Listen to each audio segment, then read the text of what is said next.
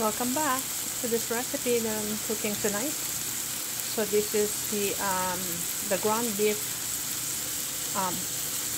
stuffing for bell pepper.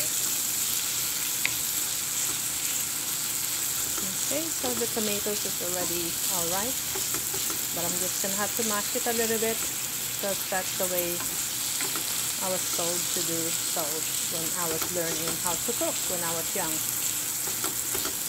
Okay. With my this is the way my big sister Sally, hi, you're watching. Thank you for teaching me how to saute. Actually, she's the one who remembered that to do this way. Thank you so much. Shout out to you. Anyway, of course, I have a lot of mentors of how to cook food. One of them is my big sister, Annabelle too. Of course, my cousin, Ate Yoli. Shout out to you guys. Of course, Ate also, Ate Cynthia. Alright, my beautiful sister, big sister. Shout out to all of you who's always teaching me how to cook perfectly when I was young. Anyway, so this is it. So this is already cooked. I'm gonna add the ground beef now.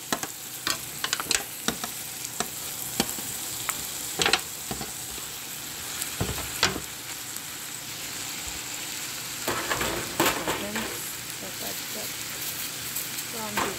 Okay. So now I'm gonna have to, of course, a shout out to my mom also, but she rarely cooks.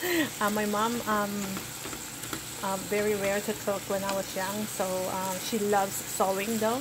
She doesn't cook much, but she loves sewing. I only remember, I know she cooked, but then very rare when I remember that she cooked, because we have we have a big family. We are 10 in the family, actually. That's why. And I was so young then. Probably I couldn't remember when she was cooking. So I'm always playing outside of the house. Because I was so young then. I was the youngest, second to the youngest. The family, I'm the youngest of the girls. Yes. Anyways, this is I'm gonna have to cover this, and then of course I will put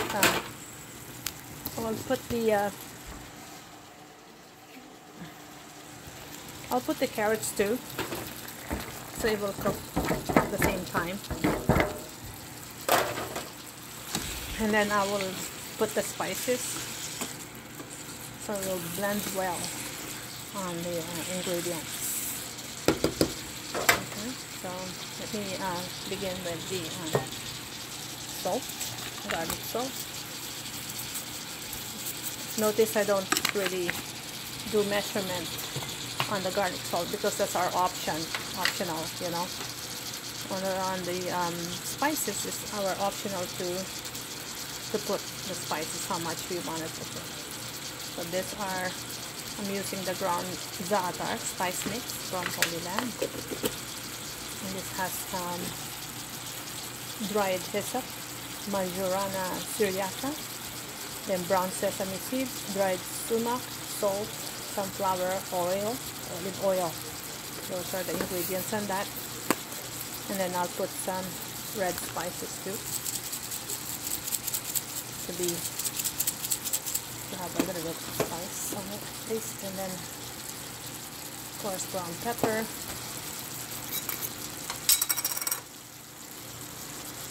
Then 1/8 teaspoon of thyme. I use my hands to measure it. That's the way when you cook for a while, you will know how to cook when it's, how to measure it by hands too. But anyways, so this is only half teaspoon, the parsley flakes, and then the green spices from the Holy Land too, just a little bit of that. And I already mentioned you all the ingredients and those spices before on my blog and my other videos. You can check that out too if you want. Anyway, so I'm gonna mix this and then cover it and for a few minutes, and then we'll be back to it. Okay. All right. So I'll see you then. Thank you for the likes and subscribe. Take care. Bye.